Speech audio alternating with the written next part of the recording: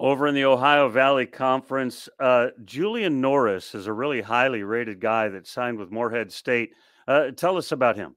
Can shoot it, can really shoot it. He was a key factor on that national championship run. I honestly think his super strength is the opposite of Xavier. I think he can really guard. I think he can get in and guard right away in the Ohio Valley. He was probably one of our best defenders, if not our best defender. Oftentimes, Coach Perry would put him on the team's best player. And he's really savvy and smart, so he really understands the game. And I think if he sticks it out in this transfer portal world, I think he ends up being an all-league guy in the Ohio Valley. I really do.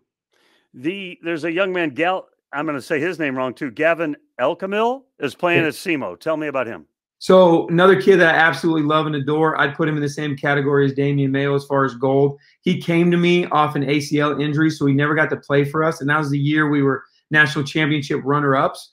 And I think we win it with him. He's a leader, and he was a leader, and he sat next to me coaching that entire year. He was at Tulsa, and then obviously Frank Haith got let go. And so he knew that he wanted to move on and play for a phenomenal coach and a friend of mine, Brad Corn. And so I think he's going to be a huge surprise to the Ohio Valley. And I think Brad Corn got an absolute steal, not just as a player, but as a character kid, too. He's a phenomenal kid.